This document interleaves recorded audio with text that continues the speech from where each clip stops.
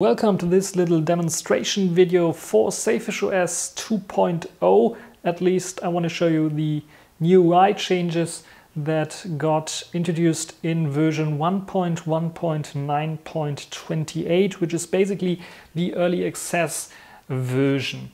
So first of all, let's take a look at the lock screen. Just simply double tap to open up or wake the device. As you can see here, the lock screen shows you the time and date. And you have a new status bar with the power state, the current. If you have any alarms set, it will show you an alarm clock in here. It will show you your provider, your carrier, and if you have 3G, 4G or whatever, and Wi-Fi connection and how well it is connected. Of course, you can unlock either from the left or the right. Therefore, you have this little indicators that you can swipe in here. If you have some notifications, the icons will appear here on the left, and if you swipe from the left to the right, you will directly go into the notification area to see those notifications. Just simply normal swipe will bring you to the multitasking view, the new home screen, the main view. As you can see here, I have several applications open, and just like in the previous versions of SailfishOS, you can just simply tap to open up an application. And then I can also swipe and peek and take a look at my time in here, or my connection, or my power state, and go back right into my application. What you will notice is that the application now has a rectangle on the top and bottom. This is the new indicator for Pulley Menus. So you have now of course, just like in the previous versions, a new nice animation for the Pulley Menus, as you can see in here. And let me go to settings, for example, and this is a new animation if you choose one entry in the Pulley menu, which is also pretty nice and cool. Now let's go back to the multitasking view. The multitasking view has some new features. If you long press on the multitasking view, you can of course close applications. But you can also rearrange now applications. As you saw earlier, my Gpotter application did not go around to the first place in here, but stayed where it was before. This is a new feature that allows you to rearrange those covers of active applications simply by long pressing, and then you can just simply swipe around and rearrange those application covers just like you want it, and they will stay there. The cool thing is you don't have a limit anymore for application covers. You have basically unlimited access, and you can just simply add as many as you wish. The only downside is, of course, not all applications will run at the same time. Some of them will close. The Home Killer will close them if the memory is filled up. But the cool feature is that it will stay an application cover. So you can just simply, and it will stay on the same location, of course. You can simply press this application cover, and then this application will be reloaded, and you will be taken directly into this application. So if you're just missing the telephone application, for example, I would suggest just opening it up as a cover, and then position it on the top left if you want it there, and just let it stay there. Even if it's closed down, just the cover will stay there, and you just can click on it to relaunch the application itself. So this is a new multitasking view in SailfishOS 2.0, and what I also showed you right now is a new app drawer. Just simply swipe from the bottom. You can see this little indicator on the bottom bar, and you can swipe to open up the application drawer where you can find all your applications. You can rearrange them, put them in different folders just like you were used to in the old version.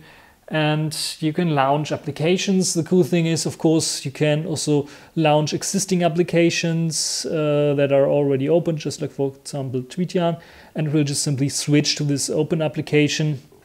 So if I'm in Gpotter and I swipe from the bottom, you can see I can bring it up from everywhere, basically also from the lock screen if I don't have a lock key set, or I don't lock the screen with a pin or something like that. then I can just simply open up the drawer also from there, and I can just simply open up Tweetien also in here, and you can see it switches. So it's also basically, it functions as a multitasking switching application as well, which is pretty nice. So now back to the covers. What changed is that the home screen, you can see you don't have to swipe up and down anymore, only swipe up if you want to bring up the application launcher, but you don't have an option to go to the lock screen anymore. And if you swipe from the bottom, you will go to your application. Some might ask now, where are my notifications? So you can now swipe either from the left to the right or from the right to the left to go to your notification area.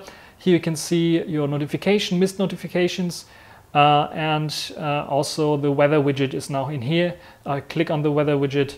When I click on the weather widget, you can see I have a forecast for the next 5 days of my weather in here. As you can see, it's getting pretty rainy around Saturday and Sunday. So maybe I have to carry an umbrella or something like this. Care for an umbrella, buy one. Of course, you have notifications here. In this case, I don't have any notification. But if I refresh my mail client, I hope to show you two new things. First of all, a notification area, a notification bubble that will appear here, and then the notification area itself with hopefully some emails. So it will take a while because I have several email accounts set up in here, and I did not have IMAP idle on. As you can see here, this is a new notification bubble. I can press on it to directly go into the application, and in this case the email application, as you saw the little email icon. And this notification basically also opens up if I have an application open. It will just hover over the application, and so I can just click to directly go into the application. But I wanted to show you how this looks like in the notification area. As you can see here, I've got an email by noreply@jolla.com. This is, I think, togetherjolla.com, some notification here, and you can see the subject down below. You can see when it was sent around 12 minutes ago. And now I have two options. As you can see here, you have, first of all emails are separated by the email account they were sent to. So if I have several emails from I get several emails from several different accounts, they will be listed under my account, each account. And the cool thing is, if I have several emails now that arrive on the same account, they will be listed under this account. So I don't get this notification, you have two new emails or something like this, but I have then two emails really, and can quickly peek at them, look at the sender and the subject, and see if it is important. So if it's not so important, I don't have to open up the email application itself. The cool thing is that you can have now different types of things. Let's just send another email to myself in this case to show you this cool feature. You can either open up the email account itself by pressing the email account in here. It will bring you directly to this email account in the Mail app. Or if you press on the email itself, it will bring you to the to this little mail that you got. Let me go back and refresh quickly again. And the cool thing is that it will just simply save the state of the email that you've read or unread. So now I think in a few seconds, get a second email. And what you will see is that when I press on this email gets read. So it will go away from this notification area here. And the other email will stay in here until I read it in the email client. So let me demonstrate this for you. Let's go in here. So this is my test mail. Of course, I can show you also. Now, let's go back to notifications first. You can see this is now gone from the notifications. And if I go back to the email, let's show a new delete option in here. You can see it's now just simply like a button. The cool thing is now you can see here's my unread email. And you see that it's still in here. Also cool if I don't think you saw this. Let me make it a little bit slower. You can see if I go now in the speaking mode, I can see that I have a new notification here, and by the icon I can see, okay, this is an email notification. Also very cool. So this notification is still in the notification area, just like I read this email. Just read this email here. I don't think you can see this. I don't know what's written there, so I don't want to show you. But the cool thing is, if I go back now in the notification area, you can see it is now red. And because it's now marked as red, it automatically disappears from my notification area, which is pretty nice, and a good integration into this whole email and IM stuff and so on. So this is basically the notification thing. So now another thing, ambiances. Ambiances and some other quick lock mechanism is now hidden under the top swipe menu. So you can top swipe and you get a new menu where you can lock the screen by pressing the lock icon, or you can change to various different ambiances. There are several ambiances pre-installed now in this version here, like mute, work, party, freedom, and sailing. Then I have Snow White because of my the other half keyboard. I have a keyboard or clavier, piano, like ambience that I've now chosen in here, as you can see. And I have the other half keyboard 2 ambience installed.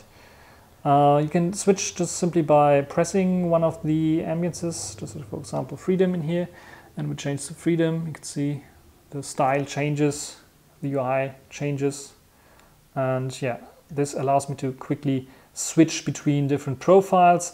And of course I have let me go back to my piano profile in here, my ambience. You can have different ambiances in the settings menu. So you can just have this open in here. Let me go back. The settings menu, I think nothing really new. The only new thing I think is that it now shows the percentage for the ringtone in here. So you don't have you not only have the slider in here, but also the percentage in here as well as a text. So let's go to System, and here you have a new entry called Ambience. If you click on this, you can see the various different ambiences that are installed. The one with the star in here are the ones that are in the swipe menu, the up swipe menu, up down swipe menu. And you can see there are several others that I think were chosen from a contest that Jolla held for SailfishOS 2.0. You can see here there's some others as well, which look pretty damn cool. And you can set them as favorites, but you can also, of course, configure them. Just let's go in here. You can configure the color, for example, for the ambient, the primary color that is used for example, the pulley menus and so on. You can change the name, and you can change the various different ringtones in here, and of course also the volume of the ringtones, which is pretty nice and pretty cool. So this is in here, and if we are now in settings, I can show you some other settings, just like for example gestures that allow you to just simply quickly close an application by swiping from up to the bottom. You can see these applications. In this case, the cover of the settings application gets an X, and if I let go, it will close this application. And I have also the quick access for the notifications, so I can, if I enable this, I can swipe from the left to the right to go directly to my notifications instead of minimizing, just like, for example, when I swipe from the right to the left. So this is that. I have also the new lock screen notification, the new lock screen application quick launch items in the Pulley menu that I can set up in here. Let's go to the lock screen. I can show you. The Pulley menu is still there with camera, phone, and settings that I have set in here. Let's go to settings and bring you directly back to settings in here. where I can set up those things. And then I have, of course, my sounds and feedback, where I can change the different sounds in here for my IM, for my normal ringtone, chat, email, calendar, clock, and so on, and I can enable, disable touchscreen ringtones and vibration if I want to. And I have my notification options, where I can set up my notifications, so I can, for example, turn off the weather.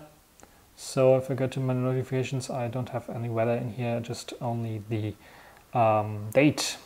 And an interesting thing is that if I have some calendar entries, it will also show in the notification area if I want to. Otherwise, I can just simply turn it off in here. These are basically the application changes, the UI changes in SailfishOS 2.0. There's of course also this state for the instant messaging accounts that you have. I hope, and I think I read it somewhere, that this will be implemented in the notification area again, so that you don't have to go into settings and set your status in the settings, which is a little bit cumbersome. So I hope that this will be added in the next release somewhere in the notification area, that you can simply quickly change the different states. And the rest basically the same in SailfishOS from the UI perspective. Of course, the Android support is more advanced. You have the option to start and stop the Android support in here. And yeah, basically this is SailfishOS 1.1.9.28.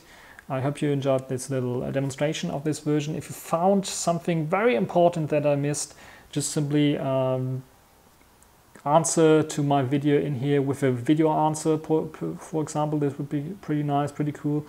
Or just simply write a comment under this video. Hope you enjoyed this little demonstration, and thanks for watching.